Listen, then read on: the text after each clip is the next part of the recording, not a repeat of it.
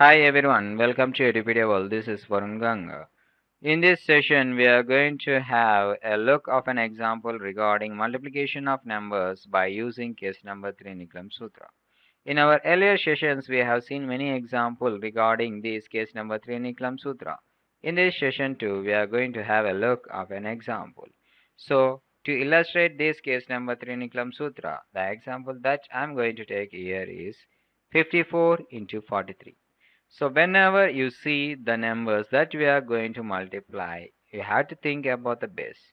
So this is being case number 3 Nikhlam Sutra, and case number 3 Nikhlam Sutra explains that one number should be more than the base and the other should be less than the base. So therefore here the base that I am going to take here is 50. So when you compare the numbers 54 and 50, here 54 is more, and when you compare the base 50 and 43, 43 is less. So we are following here case number 3 Nikhlam Sutra. After finding the base for these two numbers, we have to write the numbers one below the other like this. So 54 below that 43 by placing a horizontal bar and a vertical bar along with it, so that this is split into two parts.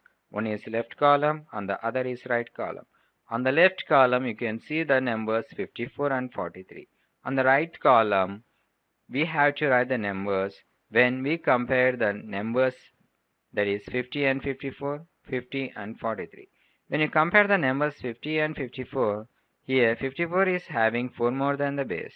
So we have to place plus 4 on the right column. And when you compare the numbers 50 and 43, here 43 is having 7 less than the base. So it's being the less number, you have to place minus along with 7 here on the right column side.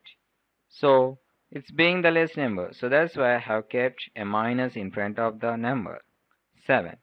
So after that, now what we are going to do here is we are just going to multiply these two numbers that we have got on the right column side. If you multiply plus 4 and minus 7, you will get minus 28. And it should be written on the bottom of the right column side. After that, we just do cross simplification on either of the ways. If you do 54 minus 7, you will get 47. If you do 43 plus 4, you will get 47. So in either of the ways, if you do simplification, you will get 47 as an answer itself. So this 47 should be written on the bottom of the left column side. After writing this 47, now you just check out the number that you got on the bottom of the right column side. Here you got minus 28. It's being a negative number. So whenever you get a negative number, there is no need to check out that how many zeros are there in the base or else how many digits that you have got on the bottom of the right column. You just multiply the numbers 50 and 47, that is the base and the number that you got on the bottom of the left column side. So here you have to multiply 47 and 50. So when you multiply 47 and 50, you will get 2350. Now you just subtract the number that you got on the bottom of the right column side with the number 2350. If you observe in our earlier sessions, that is while applying case number 2 or case number 1, you can observe that here I have got only positive numbers.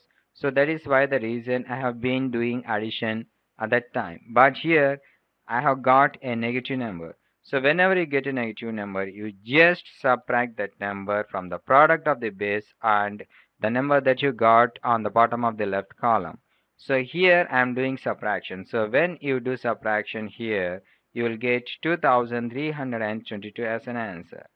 So when you multiply 54 with 43, the answer that you are going to get is 2322. Hope that you have understood very well about how to use this case number 3 Nikhlam Sutra. The only thing that you have to keep it in your mind is about the base.